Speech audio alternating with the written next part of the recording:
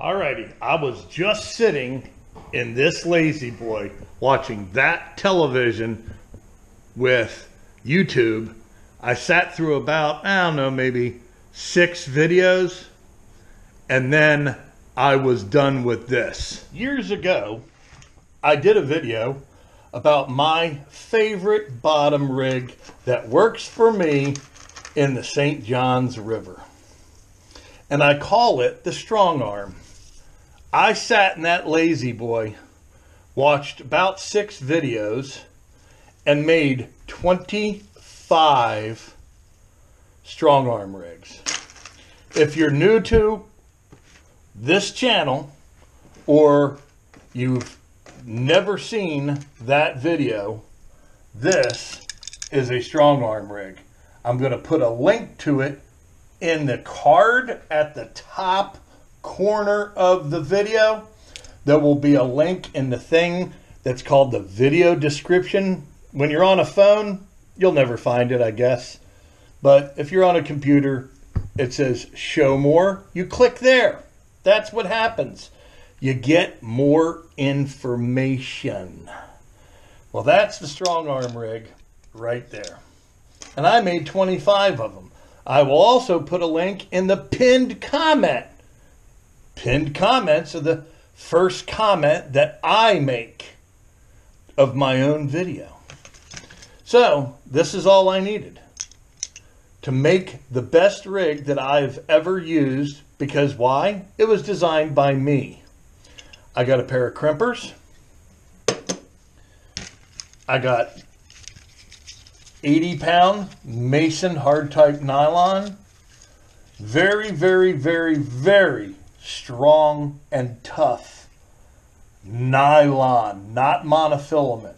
It's 80 pound. This was an old fluorocarbon spool that I put the Mason 80 on. All right, so I've got a whole bunch of this. It's very stiff. See how stiff this is?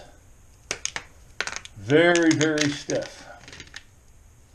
It will straighten out over time, but I don't even care if it straightens out. I want it to be really stiff and pointing down. So I'll explain a little bit more later. I got some good little nipper cutters here. And that's what you'll also need. For the 80-pound mono, I've got double barrel crimps because they're crimped on each end. There's a crimp there, and then there's a crimp right there. So I got my crimps. You're going to need cross line swivels. These are number 4s, I believe. Number 4 cross line 3-way swivels. See? There's your cross line swivel. Then you're going to need your snap for your sinker. I got a pile of, I believe they're number 4s also. Let me see. I think they're number 4s. I got piles of them here, and I always keep the tag. Oh, these were number 5s. There's number 5. Number 4 will work too. These were just some dual lock snaps. I got piles of them. So I sat in about 6 videos and even 2 phone calls and 1 totally wacky phone call. Oh my God. It's unbelievable how people just think they're going to go out fishing and just get like whatever they want, like it's a menu item in a restaurant. That's funny. Now your crimps, 1.0 double barrel crimps for 80-pound Mason. All right, so here is a whole bunch of crimps. You know, and I just buy these over time at Wally's World. Your double barrel crimp, and I show in the videos how to crimp this. There's crimping correctly and then there's crimping incorrectly. Let me show you how I keep these strong arms on everything all the time. All right, now we're in the tackle vault. Strong arm, right here. Leader. Got my strong arm. Got my leader. This is my leader that I put on it. That's the strong arm. Why do I use the strong arm? Well, it's real simple. When you attach your sinker to this snap and you're going up and down bottom fishing, if this snap is hanging here, look where the leader is pointing.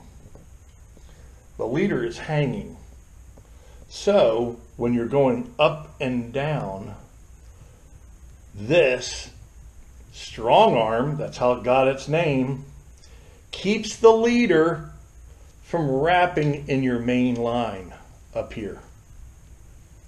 And it is mega strong. So everything south of that swivel on this leader is sacrificial. This is like 30-pound mono here. And this 80-pound mason is not going to break if you get down in some snags. So as you can see, let's just take a look a little bit here at the rod vault. Okay, I got a strong arm there, strong arm here, strong arm, strong arm, strong arm, strong arm, strong arm, strong arm. Here's a strong arm without a leader on it. Here's a strong arm. Here's a strong arm. All the way over here. Okay, strong arm. Strong arm without a leader on it. Strong arm, strong arm, strong arm, strong arm, strong arm. So do you get it? You get now why I build these?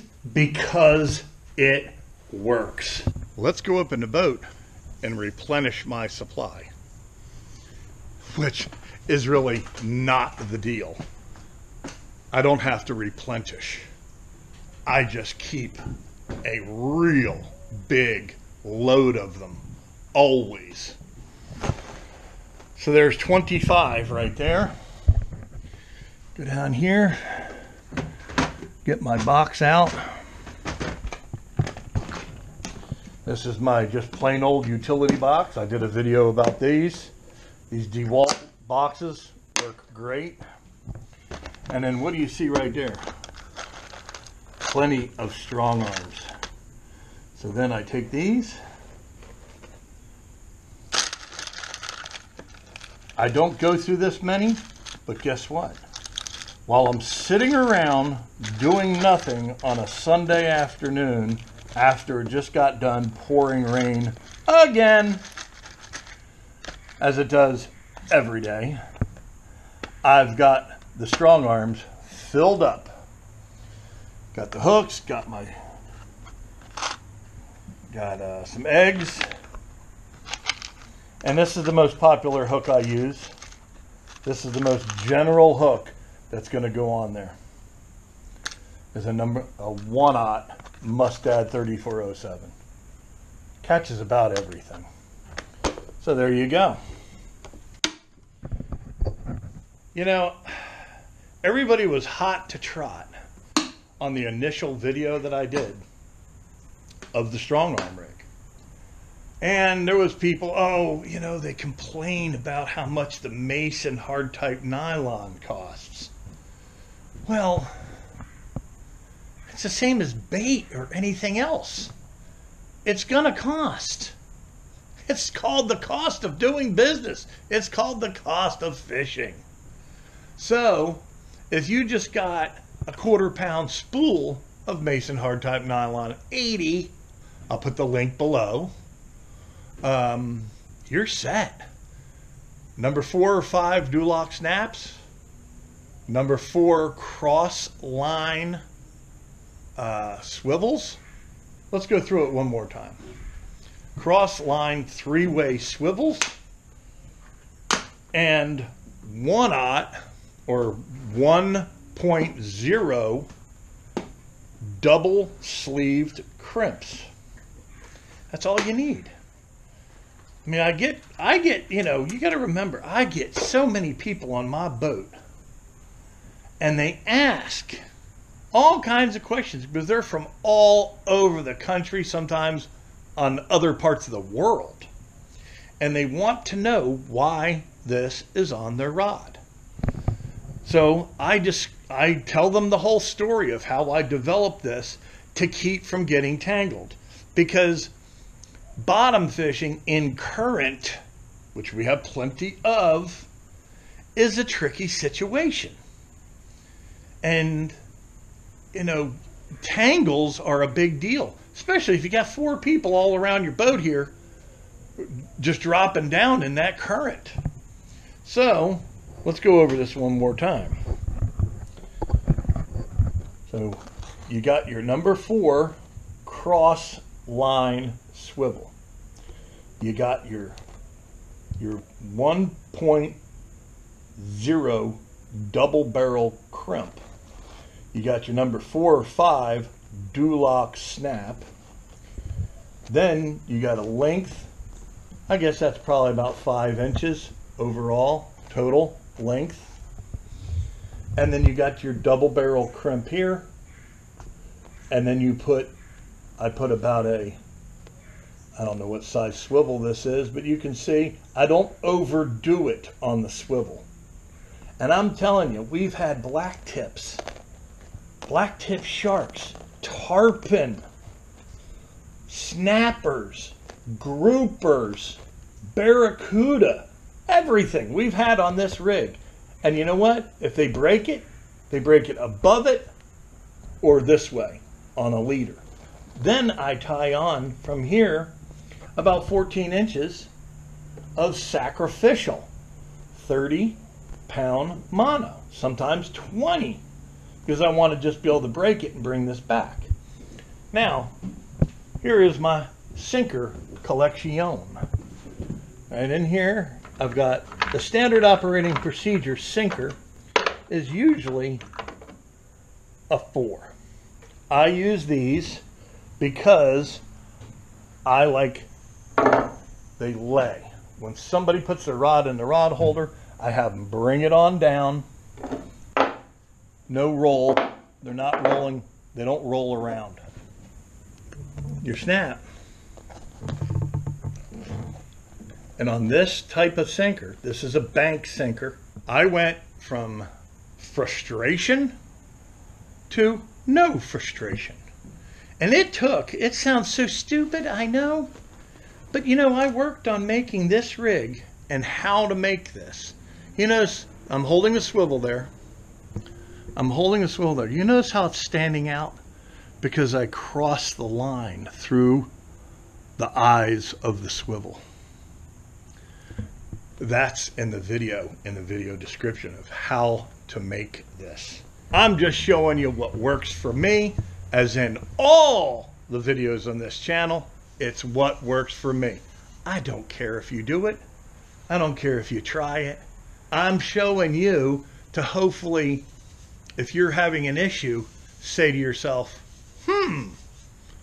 maybe I'll try something different. Maybe I'll try that or something. I answer so many questions.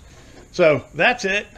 Look at the video description below, please, or click on the card at the top right-hand corner of this video where it'll go in more depth and make your own strong arms. It may work for you, it may not, but I'm just putting it out there one more time. Thanks for watching. I'll see you on the next one.